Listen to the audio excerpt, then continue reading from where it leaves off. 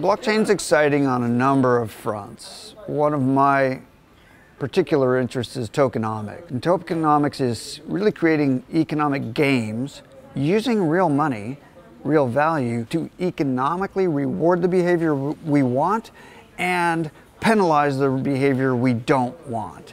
So for example, drug companies that do trials often hide their data. It's not that hard to hide your data.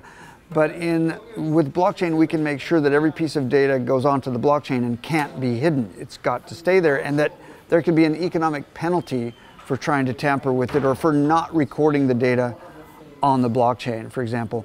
We can also create betting markets that help us predict prices and events in the future using coins that represent real value.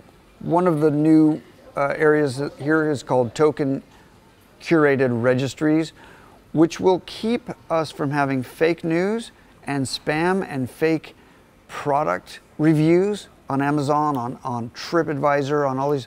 You know, there's product reviews everywhere, but there's no penalty for putting up a bad review on one of your competitors' products or a glowing, amazing review that's not true on your own product. But with token curated registries, everyone will have an economic interest in telling the truth. And this is just one way tokenomics is going to change the world.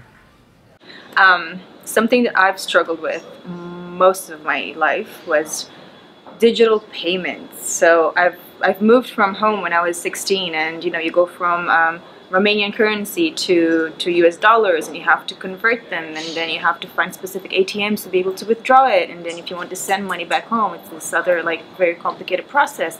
And say they want to take a trip to France and they have a different currency, where back then they did.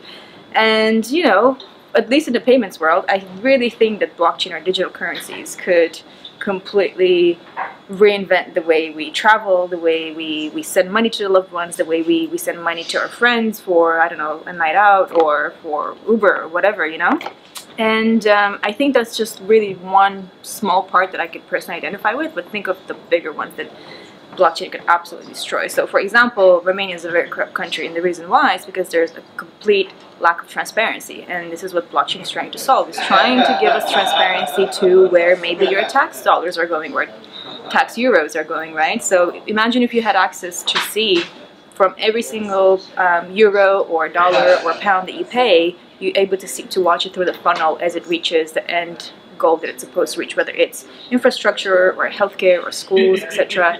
So those are just a few that I think that blockchain has absolute potential to destroy and disrupt, as we say in this industry. But I do think that is the only solution that I see in the near future that could create a better future for our friends and family and loved ones.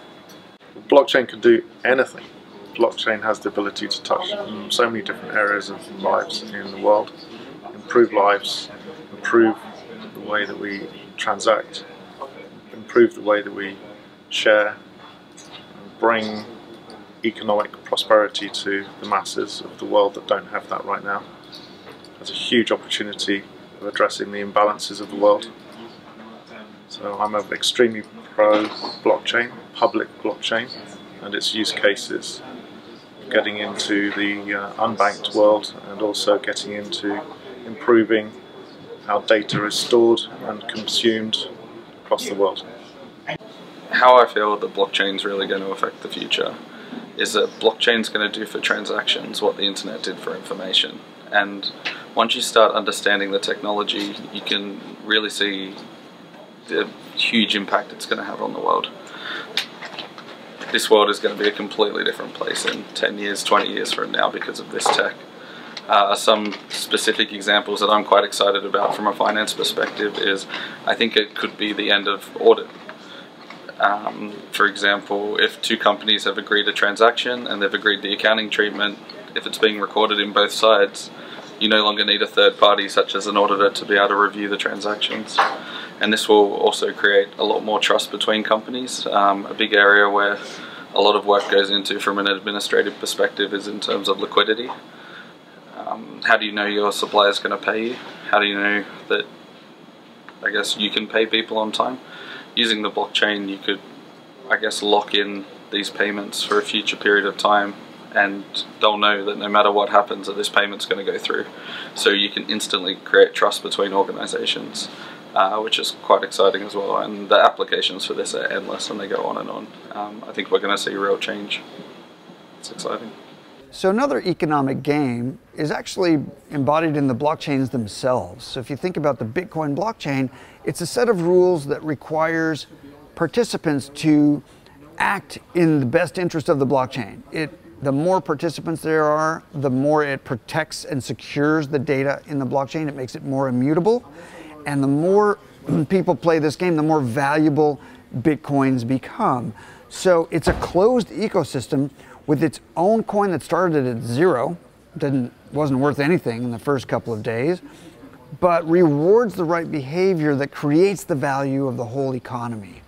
And that kind of reward system can be used in many applications where we're trying to secure something through many people who don't trust each other. That's the magic of the blockchain, is no one trusts anybody, and yet they all work together as a common community. So for example, people talk about how expensive Bitcoin is and how much energy is being used, but think about the amount of energy we spend today to secure the dollar, to make sure that the dollar is protected. We have heavy trucks, men with guns, buildings, vaults, tremendous amount of energy spent on anti-terrorism, money laundering, and cybersecurity to make sure that the dollar stays the dollar and doesn't get counterfeited, right? So it's actually a lot of energy. This is a brand new concept, but imagine that the entire population of a country they're all mining on their phones all the time. That right here on your phone, you are securing the currency of your country. Now we can do all that with software and with an economic game that actually rewards everyone for doing that. And we can get away from all those vaults and heavy buildings and people with guns and cyber terrorists. An open source phone-based, what we call proof of stake or similar mining program that doesn't waste a lot of energy, is exactly the kind of tokenized game that we could use to recast the dollar in a new tokenized form, and it will be better, faster, and cheaper all the way around. There's many, many things we could do with that tokenized dollar, and every member of society could just be a natural actor in that system who would then protect and secure that infrastructure. It's only every generation that you have a revolution that is making things not only more efficient in terms of cost and speed, but also profoundly change business model and how things are really done. And that's what blockchain will do to the world. It will change how things are done. It will change how, in the case for Pillar, for example, how data is owned and exchanged and consumed. It will change how capital markets are operating. It will change how education is being distributed and done and shared. It will have an impact across society. And really going from a world that is really centralized today in every corner of our society to a world that is totally decentralized, where we are not only actors, but we are a power of one, and the collective really becomes the world. That's what blockchain will do. Decentralized ledger technology, specifically blockchain. And that's what both Pillar and 2030 are committed to.